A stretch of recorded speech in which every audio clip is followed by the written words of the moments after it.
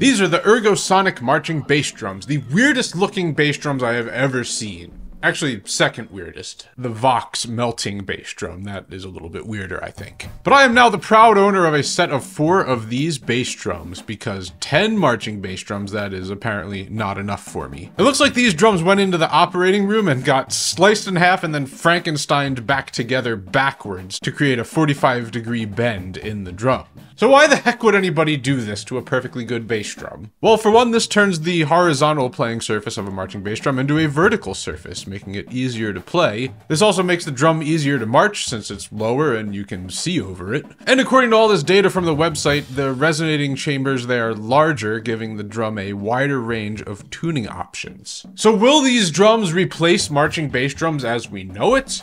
Well, let's test them out and find out ourselves.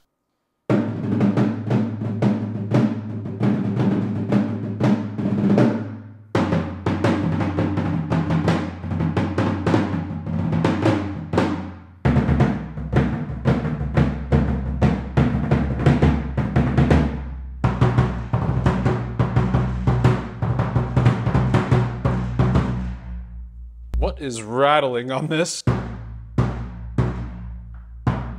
That's it, the rim saver's loose. And also, these drums have probably not been tuned in years. These are almost the same pitch. And this one also has a busted head. There's a gigantic gash here, so I'll have to change that. And we're gonna tune these all up to make them sound beautiful.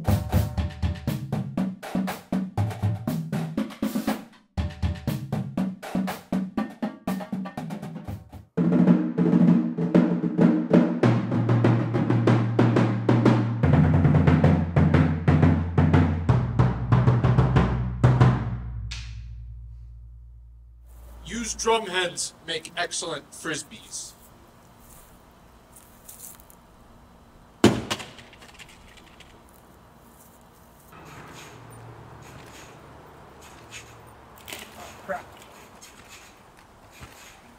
And yeah, I have a trampoline because I am a hip, cool 35-year-old guy. And I also started diving again, so I need to practice for that.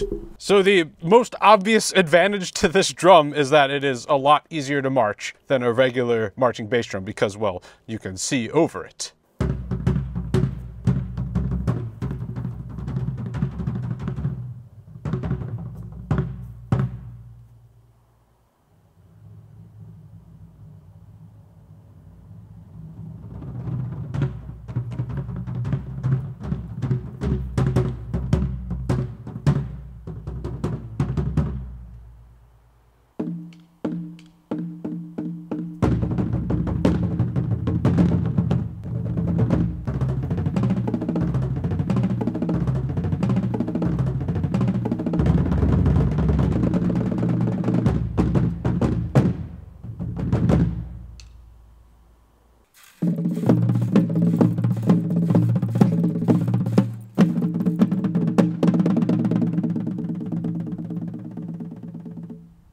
So now it is time to do the test, all right? We got the Ergo Sonic drums and the regular marching bass drums out here. I retuned all my marching bass drums to match the Ergo Sonic drums. Each of these drums are the same size. We have the 14s, the 18s, 22s, and 24s.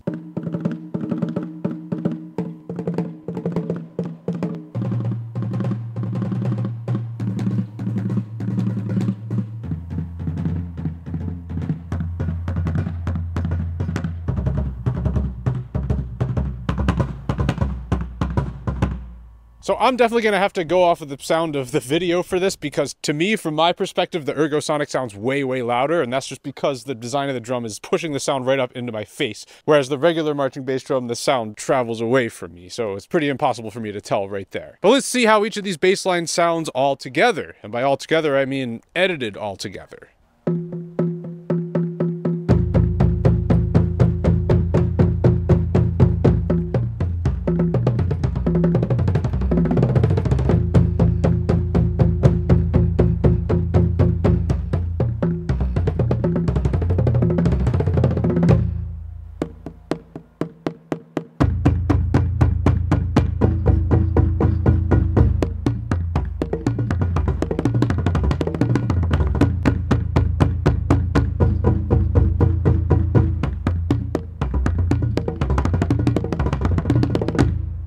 very different sounds there. Hopefully you are listening with good enough speakers so you can tell. I do like how on the Ergosonic drums, it keeps your hands even when transitioning from right to left. On a marching bass drum, you can easily tell the difference from when you switch from one hand to the other. And I mean, that's just the nature of the instrument. But personally, I prefer the sound of the regular marching bass drums here, and that is because there is more articulation in every note, which makes it a lot easier to hear, especially the fast notes, the 3 and 4 runs. But wait 1 second. On the website, they have this pamphlet that says a porthole drum head can be used to get a more articulate sound. And, well, unfortunately, I don't have any of those kind of heads. In fact, I don't think anybody makes a 14-inch porthole resonating bass drum head. The smallest I could find is 18 inches. You'd have to do some kind of crazy R. David R. DIY hack to make that happen. But I have an even better idea. I am just gonna straight up take off the resonating head completely because, yeah, we don't need to play on that side. And now we will have maximum articulation, hopefully. Let's find out.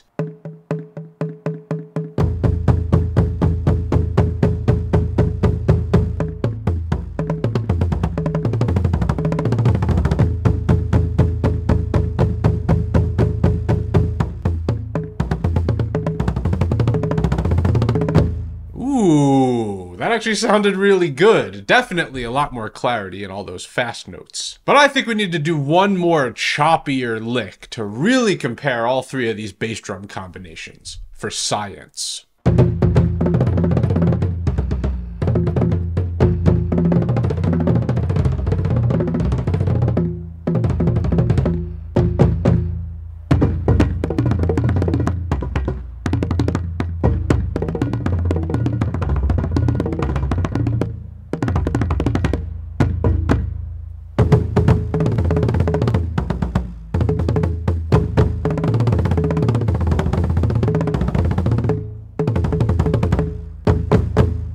Yo, I actually really like the sound of the headless Ergosonic drums. The hand-to-hands, like, all those really fast runs are very, very clear and even. And the tone of the drum is still quite good as well, even with that one head not on there. I think the headless drums are going to get first place in this sound test. But there is still one more test I want to do with these drums. I played my mega marching drum set recently in the WGI solo contest, and I also used this setup at Minicore Championships last summer, which I plan to do again this year. So let's see how the Ergosonic drums sound in this context.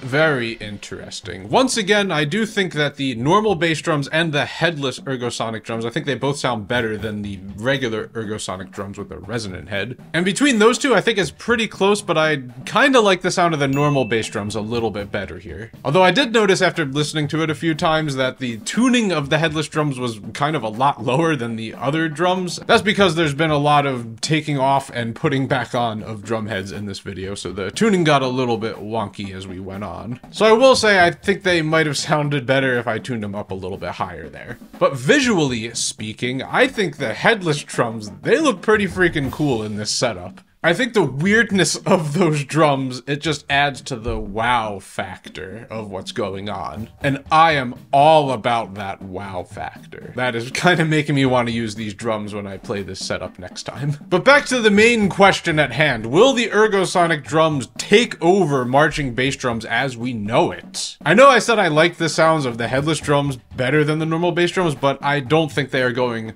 to replace the standard traditional bass drum. And that's because a big part of bass drumming is the challenge of playing on the horizontal surface, and I feel like if you take that away, then bass drumming, it just kind of loses its identity. The Ergosonic drums, they still can be a cool effect if it makes sense for a part of your show. RCC 2009 comes to mind, where the bass drums played on flats for a little bit. Or Sparkman High School had that crazy flub feature a couple of years ago. But having your bass line play on Ergosonic drums all the time, I don't know about that. The only group I've ever seen do that is Everett High School about 10 years ago. I don't know, it just seems to me like the priority with doing that is to train your bass drummers to become better snare and tenor drummers next year, rather than just making them great bass drummers. Because if you have a student that wants to march bass drum later on in a college or a drum corps, then they are at a serious disadvantage by never having played a traditional bass drum. And I have the exact same thought process when it comes to traditional grip snare versus match grip snare. Like, you're setting people up better for the future by teaching them traditional. I guess that's a topic for another video though. Call me old-fashioned, I guess, but I think that bass drums should be played the traditional way, horizontally.